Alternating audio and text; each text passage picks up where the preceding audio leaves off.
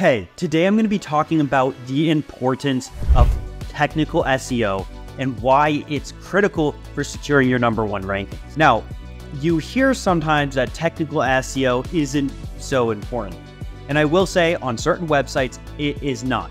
And places like SEMrush and even Ahrefs and different platforms have kind of hijacked the term technical SEO by putting all kinds of automated reports that just give you critical issues that probably aren't critical. That being said, technical SEO is critical. It is a very important part of the recipe when it comes to SEO. And I'm going to share with you today why that is the case, showing specifically how certain technical SEO issues are also just on-page issues, but just the way that the website in terms of development and tech contributes to on-page SEO.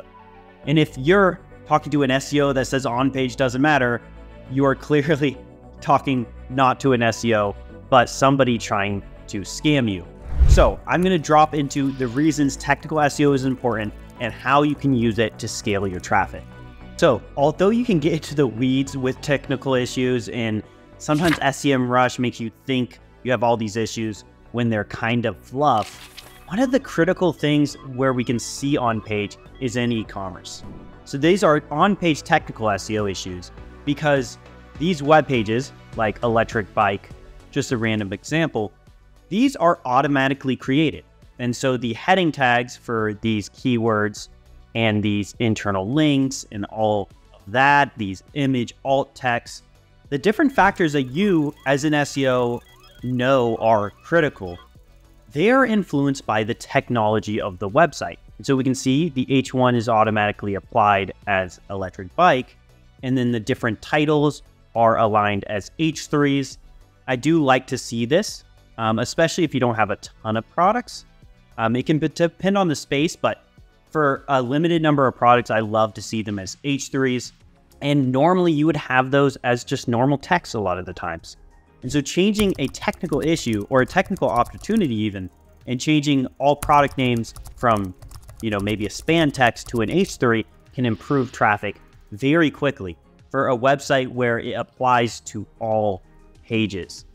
And you have these technical issues, so 2,000 pages, that it will only be category pages, but still important. You also have breadcrumbs, and breadcrumbs are very essential for the internal linking structure on a e-com site. And now this may be correct, I don't know. Already I'm not seeing any link to the electric bikes page we were just on.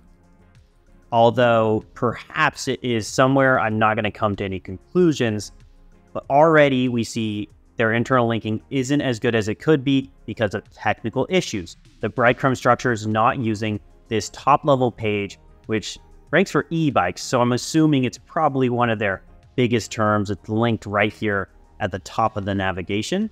That breadcrumb structure is going to need a developer to fix it. So it's a technical SEO issue, but it's very important to rankings. Already you can see that there is a ton of quick wins we can apply to thousands of pages using technical SEO. Simple stuff like, is there an H1, are product names, heading tags, or at least that can depend. But, are you using heading tags where you should? Are product pages having the correct header structure, template? And see, they aren't. They're not using an H1. Very quick wins to fix technical problems. And now this is an easy thing to just track. If you changed all these to H1s and you changed all of the product names to different heading tags, you'll often see a direct impact on traffic, especially if the heading structure is messed up on these e-com pages. But this is also the case with error pages, 404 pages, and redirects. Any of those kind of issues are going to be very critical for any website in SEO. It's very good to fix those up and give Google a good crawling experience. As we've learned from people like Corey, who is a great SEO expert, Google needs to optimize expense. For them, they're trying to give the best result for the cheapest cost with a trust in the website. And so by reducing the number of crawl errors and by cleaning up the website, so it's a very nice structure for Google to crawl, you are going to get more love from them. It's that simple. And technical SEO is not the be all and end all of SEO. And that's why some people get a little bit confused on, just fix your SEMrush audit score to 100 and you are going to rank number one. That is a lie. It's not true. But it is a good start. You want to have a clean foundation, especially on e-com, for your website. From there, you can start optimizing the pages, adding content, adding more modules, adding video, making sure it's a good user experience, and having a ton of SEO content and keywords everywhere on your page, all across the product page and all across the headings, and of course in the SEO title tag. There's a lot of opportunities here.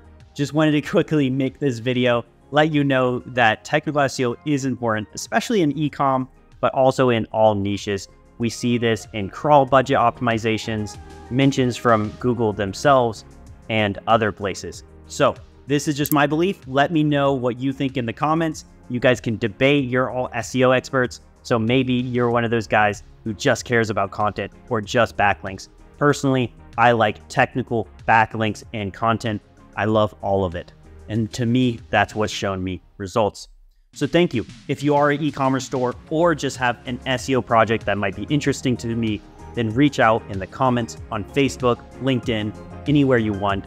I also have a Calendly. You can schedule a call with me. You can see my case studies on my website, whatever is most comfortable for you. So thank you so much. You have a great rest of your day.